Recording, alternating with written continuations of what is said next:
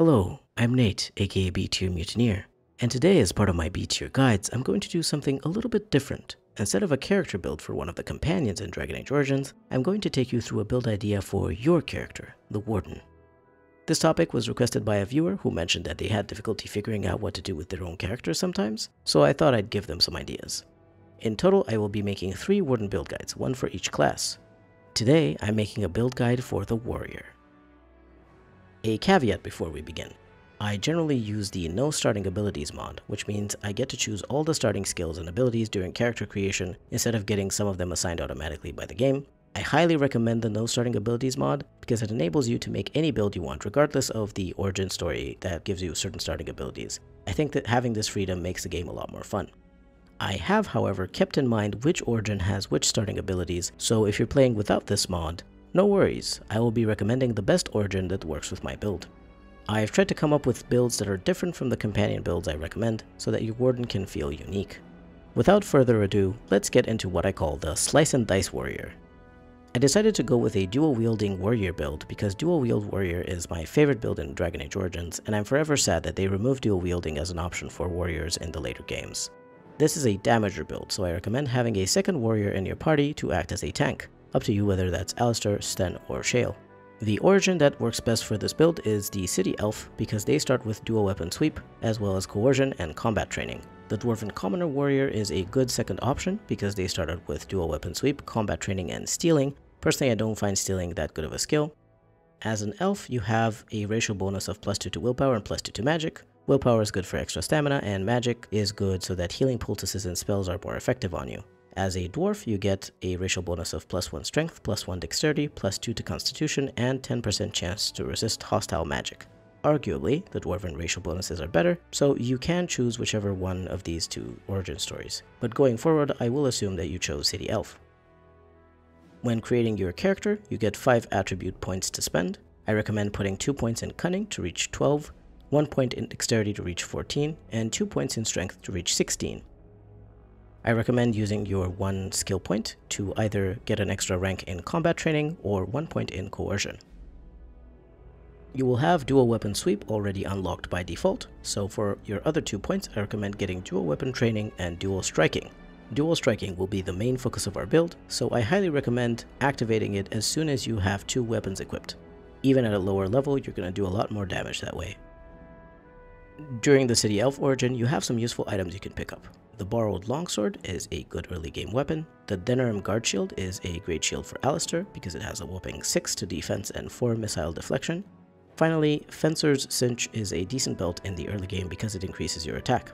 In the estate, you will also find both a leather armor set and a chainmail armor set. You can wear whichever one you prefer in the early game, but personally I tend to prefer medium armor in the early game because that extra armor does make a difference. In terms of which attributes to increase, my general advice is to put points in Strength and Dexterity. You will need a total of 36 Dexterity to unlock Dual Weapon Mastery, ideally at level 12 so that you can use full-size weapons in both hands as soon as possible. After that, you can put all of your remaining points in Strength to be able to equip higher tier weapons and armors as well as do more damage. Since you have 12 points in Cunning to start with, you really don't care about putting extra points in Cunning if you're going to get all of the bonus attribute points from the Fade, or if you have the Skip the Fade mod which gives you all of those bonus attribute points without you having to run around the whole Fade to get them. If for some reason you will not be getting those extra attributes from the Fade, then you will eventually have to put an extra 4 points into Cunning to be able to max out Coercion and later Survival.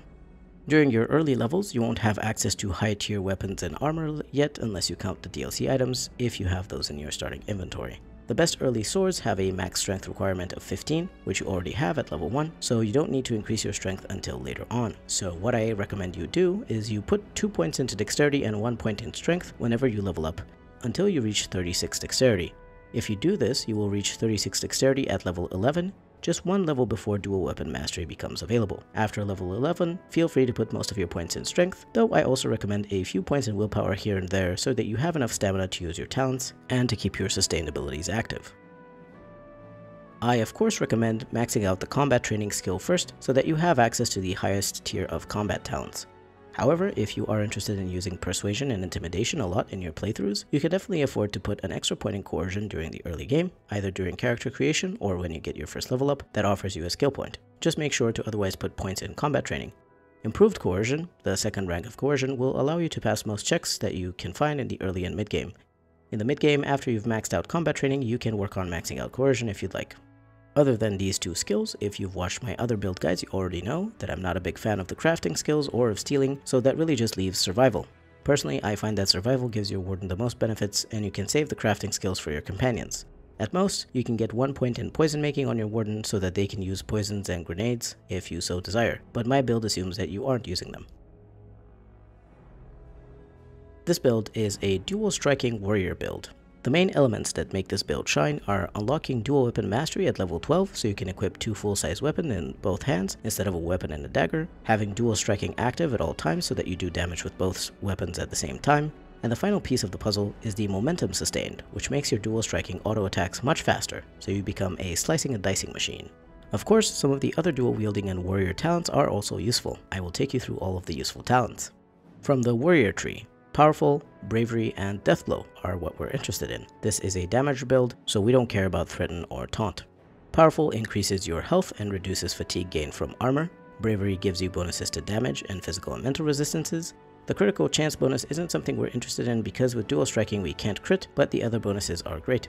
Deathblow is awesome because whenever you kill an enemy, you restore some of your stamina, which means you can use your damaging abilities more often.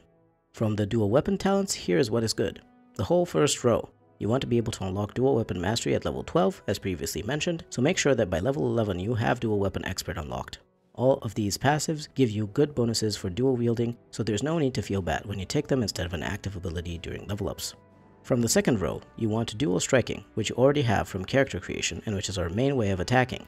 Your character will be doing a lot of damage from auto attacks, but you can also use some of the activated abilities for extra damage and effects here and there. Riposte is an amazing talent because it often succeeds at stunning enemies and it's quite a fast attack. Cripple is a great debuff because it can make the target have minus 40% movement speed, minus 10 to attack, and minus 10 to defense unless it passes a physical resistance check against your strength attribute. Dual Weapon Sweep is an area of effect attack that hits enemies in an arc in front of you. I love this talent, it's cheap and it does a lot of damage when you're fighting 2 or more enemies who are in front of you. But what's really amazing is Momentum, a sustained talent that increases your attack speed. The combination of momentum and dual striking is super satisfying and will make you deal a lot of damage with your auto attacks, especially with full one-handed weapons in each hand. There is a bug regarding attack speed, but only if you use both haste and momentum. However, if you use the Dane's Fixes mod, the mod takes care of that problem. The only specialization you really care about as a lean, mean slicing machine is Berserker, particularly the first 3 talents, Berserk and its 2 upgrades, Resilience and Constraint. Once you have Berserk, you'll definitely want to use it together with dual striking and momentum. The only thing to look out for is that your stamina regeneration might be too low in the beginning to be able to use all 3 together, so try it out to see if they work, and your stamina is able to stay put or regenerate. If your stamina regeneration is too low, then I recommend waiting until you unlock Constraint to use Berserk, as well as looking for gear that gives you a bonus to stamina regeneration in the meantime. Personally, I don't think that you need a second specialization during Origins, but if you really want one, you can choose between Champion and Templar. Champion you would want only for the Warcry talent so that you can debuff enemies around you, and if you take the Templar specialization, you're mainly interested in the Righteous Strike passive so that your very fast attacks drain mana from spellcasters. The other Templar talents are fine to get for utility, but not essential. The main things you're interested in when it comes to gear are good one-handed weapons that can deal a lot of damage, and items that give you stamina regeneration so that you're able to sustain dual striking, momentum, and berserk. Please do note that I will not mention items that are either very difficult to get or which you get extremely late in the game, as I want to be realistic about things and give you options that are actually viable for most of the game. For weapons, the best 2-weapon combination in my opinion has to be Duncan's Sword and Merrick's Blade, due to both swords having stamina regeneration, good damage, rune slots, and being able to be acquired decently early from the Return to Ostagar DLC. In my opinion, once you reach level 11, you can head to Ostagar since you will likely level up to 12 and unlock dual weapon mastery during your exploration of Ostagar, so you will be able to equip the swords pretty much as soon as you get them. Duncan's Sword has bonuses to willpower, cunning, stamina regeneration, and damage versus darkspawn. The bonuses to willpower and stamina regeneration are the most important, but the damage versus darkspawn is also relevant. They are the main enemy we face throughout the game after all. Merrick's Blade has bonuses to health regeneration, stamina regeneration, damage versus darkspawn, as well as the Weakens Nearby Darkspawn property. In the base game, the Weakens Darkspawn property doesn't do anything, unfortunately, but if you have Dane's Fixes, it implements this property and it works. Again, the stamina regeneration is great, and the health regeneration and damage versus darkspawn are nothing to scoff at. There are some other decent weapons, however, especially if you want to wait a bit before doing Return to Ostagar, or you want to use one of the swords on another character. Very early game, you will have the borrowed longsword, which is fine enough to use since it has bonuses to attack and armor penetration. Another good early game sword to replace a borrowed longsword with is the Oathkeeper. It has better damage, extra armor penetration, a rune slot, and a bonus to healing effects received. However, the healing effects received property is bugged, and you will need to use Dane's fixes if you want it to actually do something. Having a rune slot so early is pretty great. A pretty good late game weapon to replace one of the swords if absolutely necessary is Starfang, the longsword version. It is a sword you can craft at Soldier's Peak. It has bonuses to dexterity, damage, and armor penetration. It is a great sword in terms of damage, but you aren't getting anything to help you with stamina regeneration and will have to make up for it somewhere else in your gear. Early on, before level 12, you will also be using a dagger in your offhand, so here are some good early game daggers. Obviously, I'm not going to bother mentioning the most expensive or difficult to acquire daggers, since from level 12 onwards you will want to replace your dagger with a full-size weapon. You can purchase the Tier 2 Thorn of the Dead Gods dagger from Barlin in the Lothering Tavern. It has extra damage and armor penetration. It's not very expensive, so if for some reason you don't have access to the other daggers that I'm mentioning here, it is a good upgrade to the basic dagger that you will likely have at that point, and it will tide you over until a better option becomes available. Olaf's Prized Cheese Knife is a DLC dagger you can get from Honleith. It has good damage, 2 rune slots, and +1 to armor penetration. It's a good dagger if you're waiting to go later to Ostagar. The Edge is an amazing DLC item, one of the best daggers in the game in my opinion. Due to the fact that it has a +5 to damage, it ends up having a damage output similar to many longswords in the game. However, it doesn't have many other stats, just a bit of crit chance, which is useless for this build, and +4 to attack. In terms of raw damage, however, it is the closest you get to a full-size weapon so early in the game. In terms of runes, I recommend using elemental runes since those are effective against enemies of all types. Lightning runes are the best because lightning damage drains stamina from non-mage enemies, and lightning damage is also rarely resisted. Fire runes are second best since darkspawn, undead, and sylvans are weak against it, and you will fight a lot of darkspawn and quite a lot of undead too. So lightning and fire runes are the best ones. A bonus useful rune to add to your weapons that doesn't do damage but has good utility is a paralyze rune. You will be attacking at a high speed, and if you have a paralyze rune in your weapons, each attack has a chance to paralyze the enemy. You only need 1 paralyze rune in each weapon at most, but you can also do just fine with a single paralyze rune in your main sword. You can loot a Grandmaster Flame rune from the High Dragon during the Urn of Sacred Ashes, as well as purchase one from the Wonders of Thedas shop in Denrim. Master Flame runes are randomly looted. In terms of lightning runes, you can buy both a Grandmaster and Master Lightning rune from Bodan and the Party Camp. In terms of Paralyze runes, a Grandmaster Paralyze rune can be looted from Colgrim during the Urn of Sacred Ashes quest, and another can be bought from the Wonders of Thedas in Denrim. There's also an Expert Paralyze rune for sale at the Wonders of Thedas shop.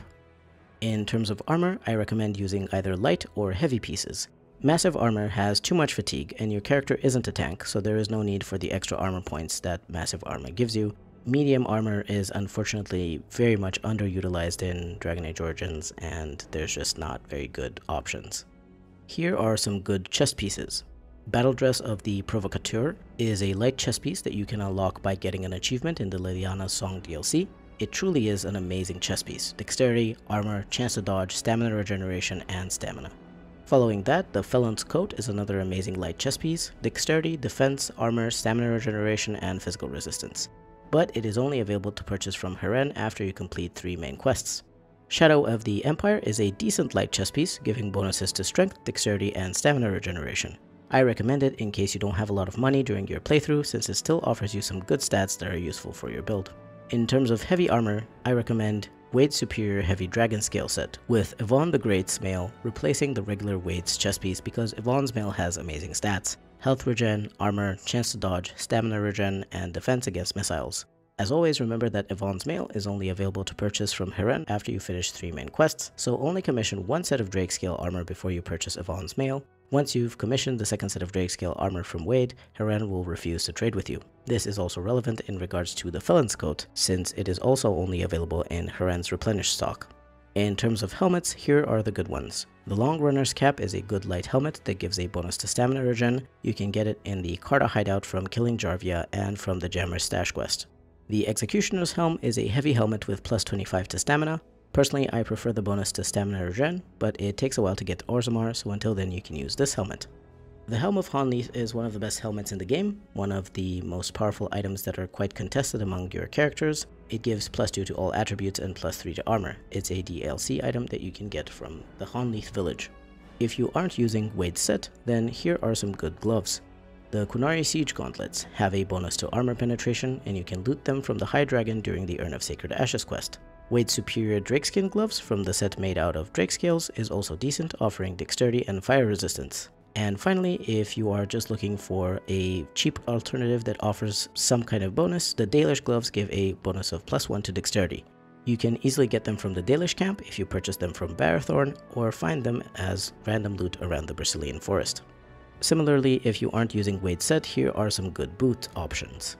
The Bard's Dancing Shoes are light boots that give you +6 to defense and reduce hostility. The reduce hostility property is only active if you have Dane's fixes, otherwise it isn't implemented.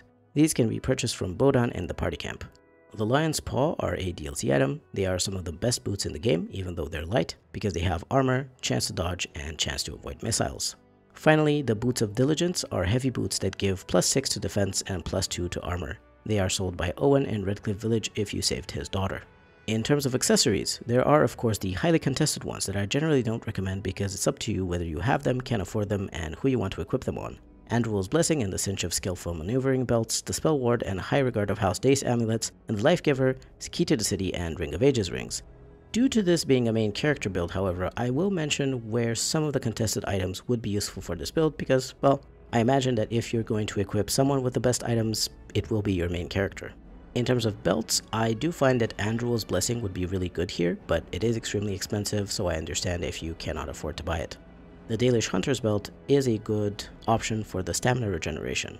If you feel that you have enough stamina regeneration from other gear, the Cinch of Skillful Maneuvering or the Sword Belt are also some good alternatives.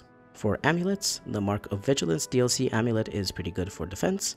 Magister's Shield is an even better version that you can get in the Deserted Building in Denerim. Pearl of the Anointed gives +1 to all attributes, so it's also a decent option.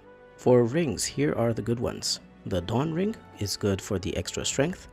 The Harvest Festival Ring is great, giving strength, dexterity, and attack. It's a DLC item found in Hanleith Village. Ring of the Warrior also gives +2 to strength and dexterity, and it is found during the Drifter's Cash Quest in the Deep Roads.